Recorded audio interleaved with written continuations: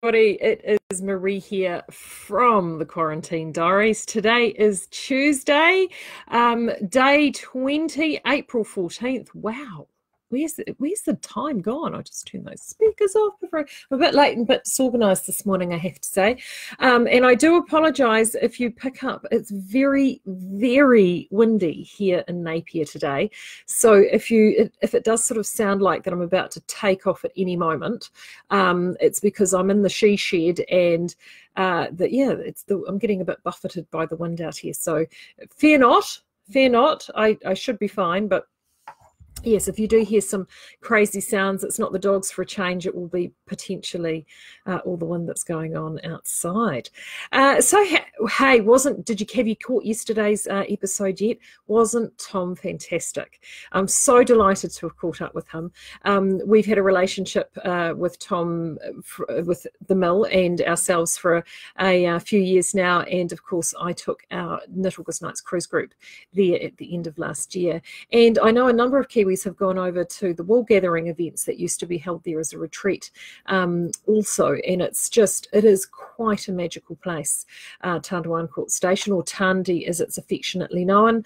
And it was so good to catch up with Tom and talk about, the origins of the Polworth breed of sheep. It is, when I go away to shows or at events, or even if I'm in the shop here in Napier, one of the number one questions that I get asked often is, what is Polworth? And it's so good to be able to not only explain that, hey, yeah, this is a breed of sheep, but to know actually these origins, the origin story behind it, the history behind it. It is something that is truly an Australasian or an Australian breed of sheep, so it is something that is very unique to this part of the world, and it's a fibre that I think truly reflects who we are down in this bottom part of the world. It's a fibre that is resilient. It's a fibre that is beautiful and lustrous and long and can withstand things, but is flexible and can do so many things and be wonderful through so many crafts. So thanks again to Tom for taking the time to join us yesterday.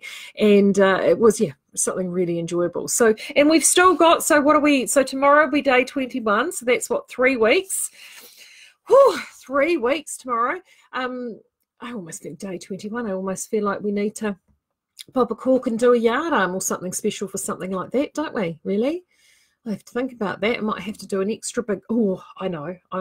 It's just come to me. Poof, just like a light bulb. Did you see it? Woohoo, light bulb. I know what I'll do for tomorrow. But I've still got plenty of people that I am lining up to talk to before the Quarantine Diaries is over. And we'll find that out, with an announcement on Monday, won't we?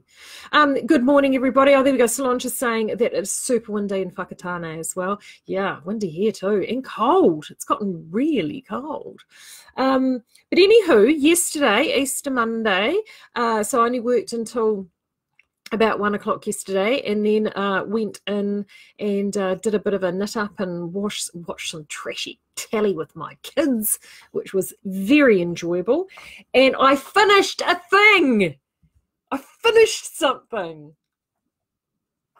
I have no idea how exciting that is, considering I started this in September last year. So Hugo, number 2 son, who some of you have met here on the Diaries, he popped in to say hello last week. He turned 12 a few days ago, and he is so funny because of my 2 boys, Louis has actually been the one that has always liked to wear my knitting, and I have always knit for Louis. And now he doesn't like to, when he was little, he used to wear stuff all the time. As he got older, he would only ever wear sort of one thing at a time. So I would have one jumper, and that would be the one jumper that he would wear until it didn't fit anymore. And then I would make another one, and then that's the jumper that he would wear until it wouldn't fit anymore. And in fact, I am going to need to knit something for him too, because he has gone like a piece of chewing gum. He has gotten so tall that the jumper that I knitted last year from some of the naturally drift merino. Did any of you guys pick up some of that in the sale? It's that beautiful marl. I had the natural marled one, and I just did it was a variant on the t-shirt vest, I think, from Kylie Bates, but I stuck a hood on it, and I also did a short row shaping thing at the back. He's been wearing that, but I have to, it's just, it will not fit him for this winter. I definitely know that. So, and he's sort of, puberty is struck now too. So we now, I knitted that for him when he was quite, a boy. And now, of course, he is a young man. Oh, I've just realized, I've been looking at the camera going, why am I looking so dark? I haven't turned the light on. Gosh, are you going to turn the light on, people? Good grief, it's been one of those days. Hopefully, there we go. Let there be light. Oh, that's better. It's much better. Look at that. Hey, camera's not having to work so hard now. Good grief. It has. It's been one of those mornings. Where was I? Yes, Louis. Going to have to knit something for him. But anyway, back to this. So I finished the thing. So this is the jumper. Now, it's not blocked. So as you can see, because the next line's all gooby. So it's not blocked. Now, this is the pattern here, which is neck down hooded pullover for men. And I haven't done the hood. The reason I haven't done the hood is I ran out of yarn. And actually, I spoke to Hugo about it, and I said to Hugo, did you want the hood? And he tried it on. He said, actually, no, I don't want the hood. So I haven't, and I also, there's buttons to go here. And I haven't done, and I don't have any buttons at home. So there are no buttons. Well, I have buttons at home, but they're all like tiny little weenie buttons. And these need to be, and I actually think this is, I mean, I don't know about you guys, but this to me is either screaming a medium-sized coconut shell button or a wooden toggle. I don't know. I mean, that's what it says to me. So I will, and as we don't do buttons, I will be popping to our neighbouring store once she reopens, and I've got to get some buttons for that. But yeah, and I'm quite pleased with it. I mean, he wanted something, and if you look at this and you go, how is your kid again? Yes, he is only 12, but he wanted something that was like a big, extra big sloppy Joe. Now, I'll be brutally honest with you. I don't like how she's written the sleeves on this, if I'm being perfectly honest. I mean, and I've checked and rechecked. Now, to be fair, if I'd carried on with these sleeves as she's written them, I would have had a slightish taper, but they would have been down. I mean, honestly, they would have been orangutan sleeves. So I have kind of truncated them. I've tried them on and actually truncated them. If I need to lengthen the sleeves at a later date for him, I have got a part ball left, which then means what I can do is unravel this cuff and then add in an inch or what have you here with the ball that I've got left, and if I need to do that. So I've held on to that, but no, so that's it there. So it's going to get blocked today. I'll probably just steam block this, to be brutally honest with you. The yarn is Lodge, which is a Aran weight yarn, but actually, to be fair, something like this I think would work really, really well in our Southland DK. But Hugo, this is the colour he wanted. He picked this out. So yeah, I finished something. Especially something that's been sitting around for a really long time. So I feel quite good about that. I feel very good about that. So I've got another project in a basket, which is sort of like a purple poncho-y thing, which I've been chipping away at for a similar length of time. In fact, I think I might have started that a little bit later. What else have I got? Oh, and then the scarf that I started to make for Louis in the summer holiday, which I now have found. If you've watched previous, I'd lost it, but I found it now, which is great. But now I remember why I had shelved it, is because I needed more yarn. So, and of course, I'm not going into work, and and it's not essential, so I won't be getting Damien to send it to me. So it can wait. But yay! I finished something. I'm so excited. So it's quite good. So I'm going to probably I'm actually taking Ethan's mantra on this. When one finishes something, that then means that one can cast something else on. So that's what I'm thinking I might do. They have been talking to Ethan's from Outlaw Yarn. If you don't know our Ethan, we've been having pajama party Saturdays here every Saturday. And one of the things they've been talking about is they've been doing different stashy bits and pieces. And they are getting quite excited about tea cozies. And wanting to do some stuff with tea cozies. And I know actually on our cruise, we did some stuff on our can cruise. We did one of the classes that I did, well, I didn't do it, that I helped arrange with the wonderful Susan Hagedorn, was she did mug cozies, which were fabulous. And I haven't actually, I should have grabbed them, it was sitting outside. Never mind. But that, I showed you a book. As I move, I've got so much stuff piled up on my desk. One of these days, we're going to be in here, it's all going to go crash. So I mentioned that book the other day, I think with Ethan, and one of the items in here, and it wasn't that one. Am I going to find it? Oh, it's not that one either. Where is it?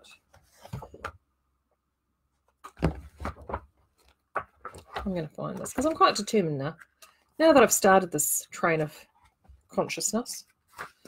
So I looked at it the other day. I saw it the other day and I thought, oh, that's right. Anyway, it was an anchor. And because obviously we were on a cruise, we did the anchor theme. So, and it was just, that kind of thing on there. So it was loads and loads of fun. So so if you've got scraps and bits and pieces lurking around, and you're looking to do something like that, definitely head over. They're doing that over on the Outlaw Lair, and we will be talking about that on Saturday. And we're also going to talk about sort of motifs, stitch patterns.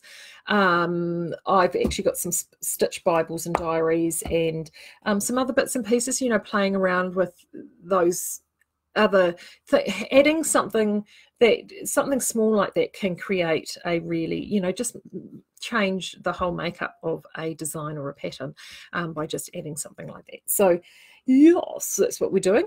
So then in terms of casting stuff on, I've had sitting in a bag, I have these, don't laugh. So if I've got small projects and I then quarantine yarn off to be cycled out for these projects, I have a massive collection of these bags. Right? Aren't they sexy? So I know you so want one of these. Really sexy Holtzbay Scour sample bags with even little batch samples and everything. So this is when we have scour samples come back from the scour, they come back in these little baggies, little they're like sheeting, polyester sheeting material baggies. And so they go to Matthew, our technical manager, and so Matthew, bless them, he saves them all up and he gives them to me.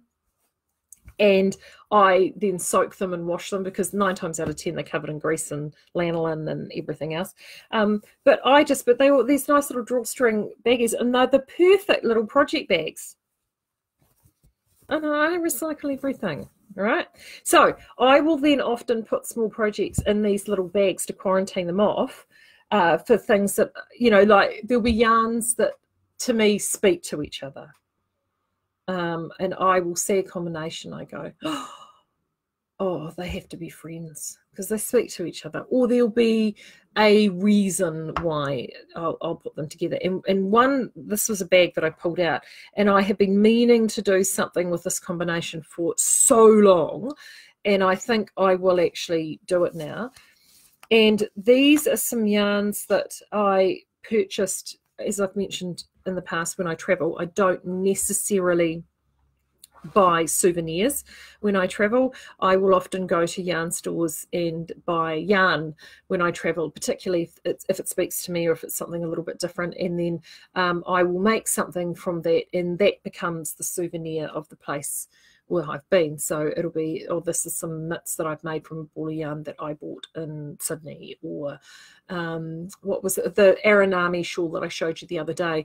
The whole centre panel of that shawl were 2 balls of yarn that I had bought in Sydney, and I built it around those 2 balls of yarn. So for me, whenever I wear that project, I think about that time I happened to be there. So it's just how my crazy brain works. Don't try and get in there because it's cray-cray. So anyway, one time I was in Hobart. I've been to Hobart a couple of times, and if anyone has been to Hobart, they'll understand what a really magical city Hobart is. Hobart is, for those who haven't been to Hobart, Hobart is a little bit like if Wellington and Dunedin were to have a love child, it would be Hobart. So it's got the geography very, very, actually quite similar to both, but more the geography akin to Wellington, but with the feel and the architecture of Dunedin. So that's Hobart. So I was there, and they have a very, very famous super. Sorry, I'm very dry. I'm gonna have a cup. A very, very famous market in Hobart called the Salamanca Market, and it's like an art and craft market. So it's kind of like part farmers market, part arts and crafts, mostly arts and crafts. It's the freaking noise. It is so amazing. It is like, because Tasmania is full of these incredible artisans. There are the most amazing artisans there: woodworkers, leatherworkers, jewelry makers, printmakers, artists, fibre artists, weavers, you name it, and they're there. In this market, I think it's held weekly.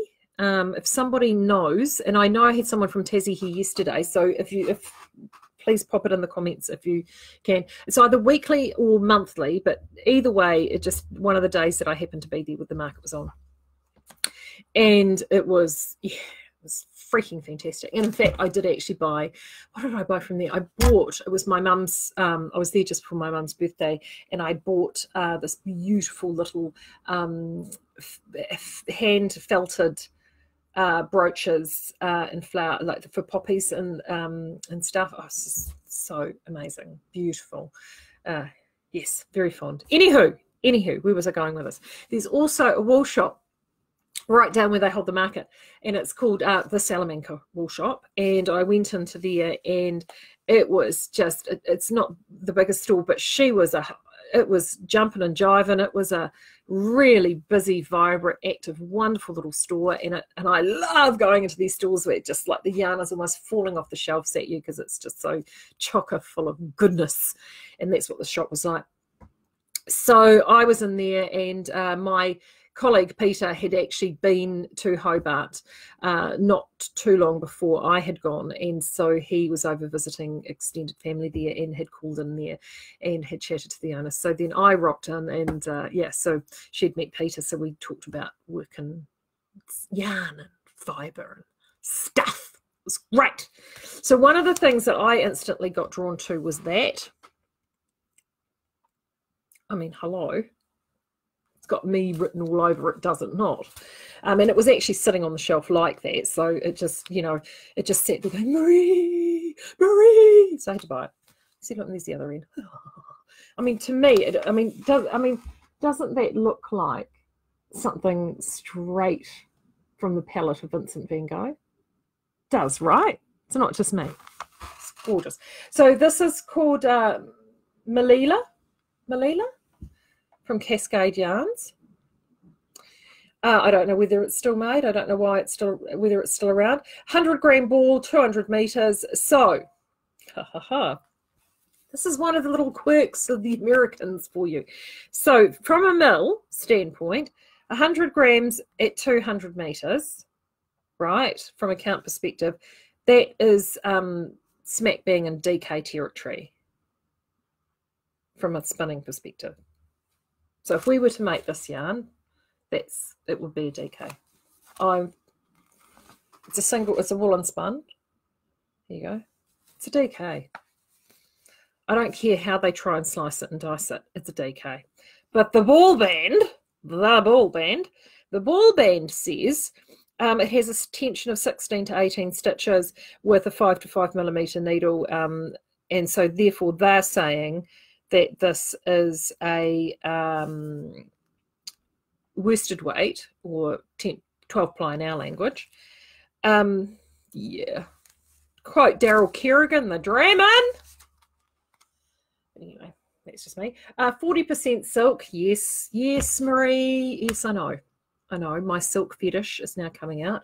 40% silk, 40% wool, and 20% nylon. So that's that there. So as you can imagine with the silk content, I mean, she wasn't the cheapest ball of yarn in the store, but at a single ball, I mean, to me, that just typified Tasmania. I just loved it. So I bought that. So then, of course, being the magpie that I am, I went around and I came across these two. I bought two of these, another 100 grams, and it's looking very washed out in the camera, but is actually a bright citrus lime green. And and this is Biggin Designs, which if you are Australian, you'll know that this is an Australian producer. It's made from Australian yarn, so it was classically Aussie, and it's just a pretty standard, typical machine washable DK merino. Lovely and soft, beautiful bounce. It's the colour that drew me straight away. It's a colour that we don't have in our palette at home. I didn't have in my palette, and it's a colour I love. But why I got it is, there you go, is that same lime is actually reflected here. And of course, they're very much good friends, aren't they? They're very good friends. So I made sure I got 100 grams of this and 100 grams of that. Meterages are pretty much the same. And I figured, right, that's 200 grams of some really nice yarn. I'm going to do something with this. Yeah, what I'm going to do, I have absolutely no idea. I do have a vague feeling that I might actually throw this on some big needles and do something like an oversized hitchhiker, or a variance of a Niata, or something to that ilk. I really haven't quite decided yet. Or I may even throw it on some big oversized needles and actually do like an oversized ripple stripy ever after cowl, and actually do it outside. So instead of doing it to the 4 or 4.5 that I would normally do this on, actually go to what this is saying and do 5.5 or even 6mm needles and do something sort of quite long and fun. I don't know, but they've been sitting in this wee baggie now for almost pretty much since I got back from Tasmania, waiting for the perfect time and moment to be made into something. And I think this is now, really. They're all ready to go. The colours are fantastic. It would certainly brighten up the wardrobe for winter. So, yeah, and I'm taking Ethan's logic that now that I've finished something, I can cast something new on. I mean, the fact that I have, 1, 2, 3 other works in progress. Yeah, because the experimenting with it with a county, that doesn't count. That's just experimenting. Experimenting is different from a whip. Experimenting is just experimenting. Yeah, so that's what I'm going to do. It's going to be quite exciting, I think. I'm quite looking forward to that. You may have noticed I have busted out some mohair today. This is from the vintage Busky hand knit collection. This is some, I don't know who we did this mohair for. It wasn't, it's spun by us. It predates me working at Design Spun. So this would probably be about 15 years old. A Gita Schrader pattern. It was a naturally pattern. And it's done in pieces, lovely big cowl neck, and it's one of those funny things. It's a jumper that I never wear out. I only ever wear around the house or at home, but it's one of those, again, comfy kind of, it's my jumper. And I just thought, it's cold today here, and I thought, oh, I'm going to bust that out. So, and I've actually had a look on Ravelry, because Gita has got a design page on Ravelry, and it's not listed there, and I think it was called something like I've got the leaflet somewhere. I had the leaflet, and it was a discontinued pattern that naturally, had I bought it, but it's it's a comforting thing, isn't it? Wearing comforting thing. Right, let me jump to and see if anybody has got any questions. Tevs is going, yeah, have I got $1 for every time I've been asked that? Oh my God, I know, right? Yes. Anyway, it sounds like the weather is a bit meh in loads of places. Oh, I see Glynis is here. I'm going to do some spinning, I think, Glynis. I've decided I've got these bumps sitting there. that Kate Marnie done, and I just keep I've actually pulled them out because they were sitting inside a tea cozy that I had to use as where's the tea cozy gone? Anyway, tea cozy I was using as a prop, and I've literally had them sitting there like staring at me. They're actually, I think they're actually sitting there goading me and teasing me and telling me that I need to, you know, get over my big bad self and pull the wheel out, and I need to do a bit of wheel maintenance too. So that's what, yeah, I do need to, you know, all that, because I have all this free time.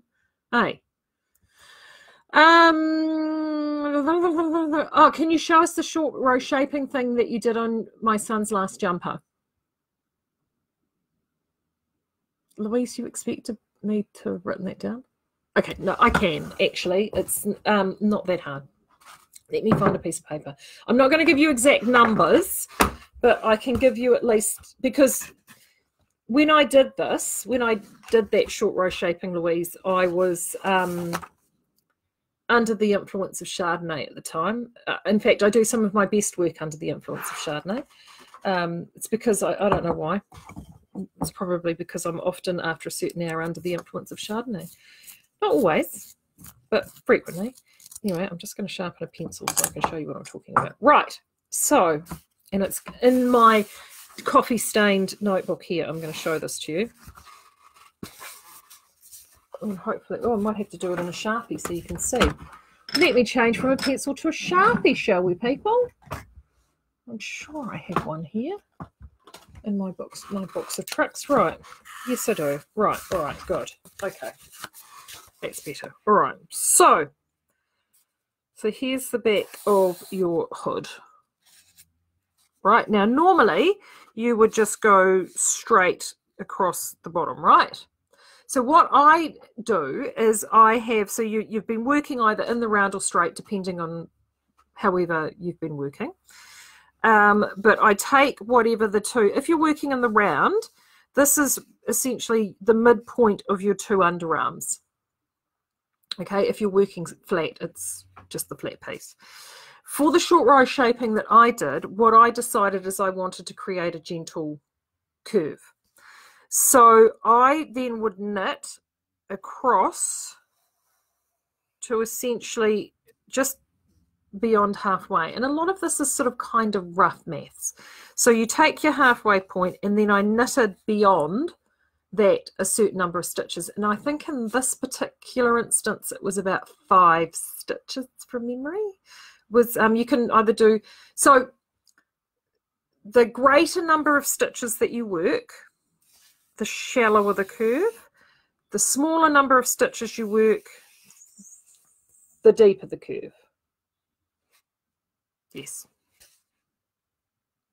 Yes. I just had to think about that for a second.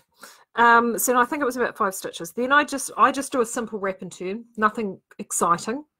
Okay, and I was working in stocking stitch, so literally got to a point, slit the stitch, wrapped it, then went back, and then I worked back wrong side, pulled back. Then I went back to about 5 stitches from where that ended. Did a wrap and turn there. Oh, actually, tell a lie. I went all the way to there. Sorry, my bad. I went all the way to there, to 5 stitches from that point. That's right. Wrapped and turned there, went back to about 5 stitches there, wrapped and turned, and then went back to about 5 stitches previous to the previous wrap, turned, went back 5 stitches the previous wrap, turned, 5 stitches previous wrap, turned, 5 stitches turned, and then I did it until I had at the bottom of that curve what was essentially 10 stitches-ish across the bottom. So then I had my curve created, and then I would go complete the row, and then on the row that I worked back, once I'd completed the row back, I would then go back and knit it back all the other way and do it. Does that make sense, guys? Yeah. So then effectively what I've done is I've done this, and I've gone 1, 2, 3, 4, 5, 6 like that, and then I've just knitted all the way back up like that, and then all the way back around. That's how I did mine. And then I just picked up the wraps as I went along. Now, I did that, and what I also did on this sweater is to, because I'd done that curve, is I then, when I bound it off, I actually did an I-cord bind off. So if you've ever done an I-cord bind off, it's usually around a 4-stitch bind off. So it, you know, it's like essentially working 4 more rows. I won't lie to you. I mean, she's not a quick bind off in any way, shape or form. But what it then did is it gave me this nice, beautiful tubular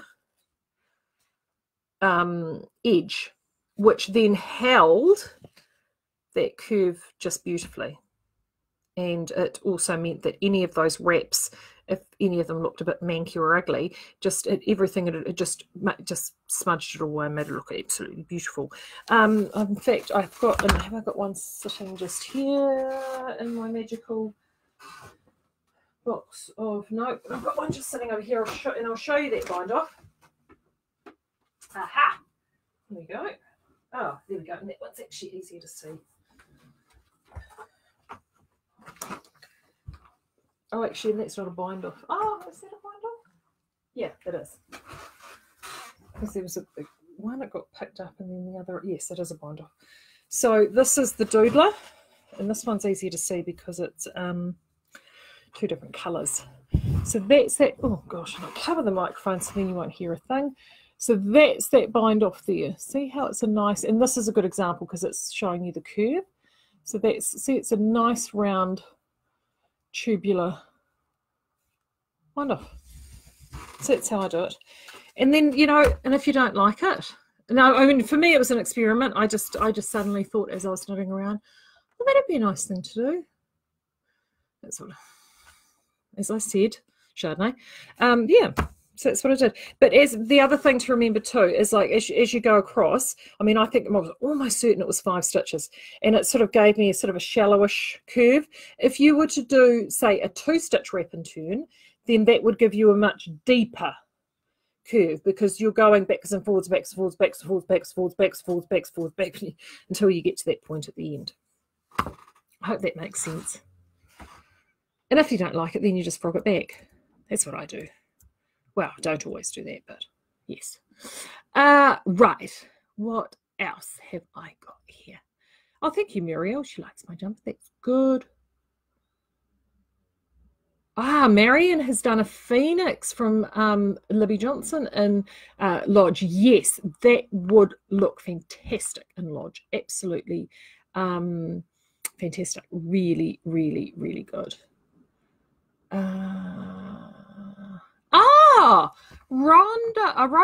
Rhoda's saying, I've recycled the bag. Yes.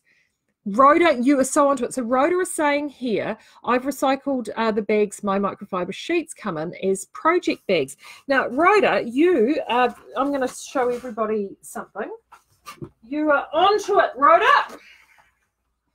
So, I know I'm going to put this one up here because it's not quite as full as the others. And you know what, Rhoda? They are perfect. You are completely right. And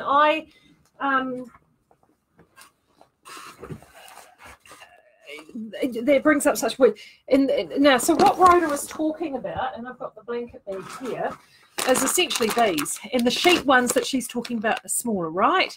And they're great because they've got a zip at the top. But it means that you can get your project in here and they're clear, aren't they, Rhoda? They're clear, so you can see what's in there. So I have, I did replace some curtains just recently.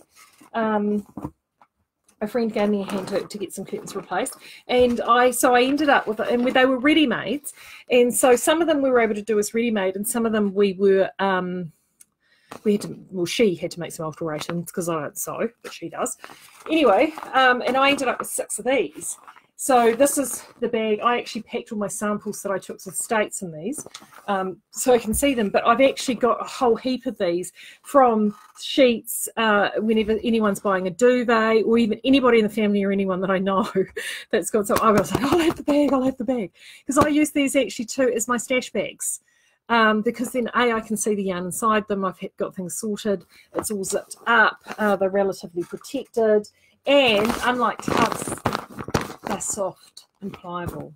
So yeah, so that's another recycling tip. If you're doing a clean out at home, or you're looking for something to recycle as project bags. These are just the noise. And actually, while we're on the subject of recycling, this is another one, a little tip I'm going to show you. I have mentioned this before, but, you know, just yes, we've got new people watching. So, when you go to buy clothes, how often you go to buy clothes, and particularly if they're some quite nice clothes, if you're lucky to get some nice clothes, they have these, which are the little garment, those little garment, there you go, that's better, the little garment safety pins with the little thing. Well, hello, best stitch markers. I like these ones. I like these because obviously, so these make the best little removable stitch markers, because you can move them, you can loop them through. And so whenever I see anything, you know, I grab those. I just think they're fantastic. But my favourite stitch marker, and have I got one in here? It must be in here. I know I've got it in here somewhere. There it is. It's even colour coordinated with my project. This is my favourite stitch marker in the whole wide world. You see that? Let's put something behind it so you can see it. Ugh. There you go. You see that? There you go. Come on, you know you want to. There you are. See that? That little plastic coloured loop. Doesn't catch. Decent size. You can go up decent needle size. You don't have to worry about a dangly bit being in, you know, because I mean, these sorts of things that they often make stitch markers are so beautiful. They're a pain in the ass. I have loads of these, like loads of them. Love them because I think they're really pretty. But to be honest, they're better earrings than they are stitch markers. These were stitch markers. Now earrings. Yeah, Chardonnay. Anywho, these are my #1 favourite stitch marker in the world. You know what that is? That is the little plastic thing. If you have an Oral-B toothbrush and you buy the little replacement toothbrush heads, they often have a little plastic ring that sits around the bottom of that disposable head, so you can identify whose toothbrush head that actually is by the colour code. So if you're somebody that uses a Oral-B toothbrush and you're a knitter, when you go to replace your toothbrush head, don't throw out. You need to flick off that little plastic rim off the bottom of that and save that, because they are the best stitch markers ever. Can everyone hear my dog snoring? Someone said to me the other day they could hear the dog snoring all the way through the podcast. Honest, actually, I'm going to pick this up so you can see him. Ready?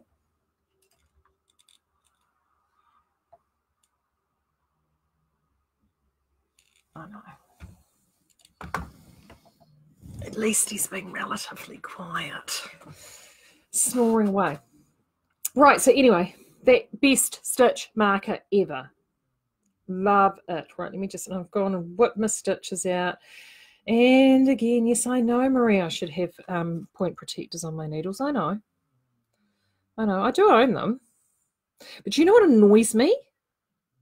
Is I do own them, but then those little thickers get knocked in your project bag and then they fall off. And then you get more peeved because those little thickers have fallen off and all your stitches in the. I'd much rather just then chastise myself for not, thinking I should know better. Right, okay. See, wine doesn't even come with corks anymore, so you can't even, stick. Anyhow. First world problems. Right, where was I before I got distracted? Right, I was having a look down here.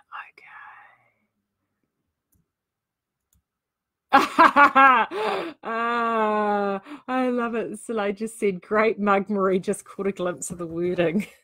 Okay, so if you are sensitive to profanity and you're watching me, not. Yeah. Courtesy, that was a gift from Stephen Berg to me when I was working there, bless him, because I would, yes. He figured, because he has actually another one. He's got two. He has one that says this, and then a second one that says, I'm crocheting. And then, but he also has, for those that don't like the profanity, he's actually got like sort of like symbols, and then like F with the symbols off I'm knitting. Yeah, no, he knew that I needed full strength. There was no point giving me symbols. Yeah,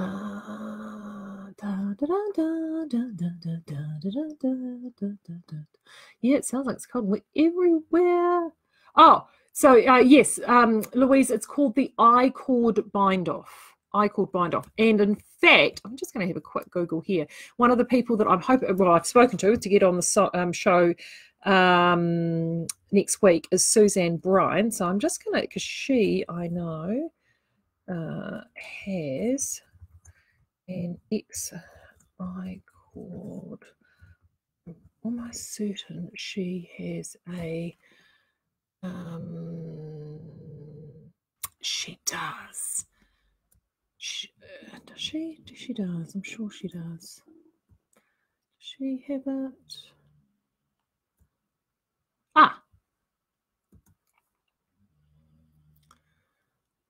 So I'm going to just pop up. I'll pop up, actually I'll do it in there because it's not coming up with the right link. Anyway, I digress. I will put a link actually to her.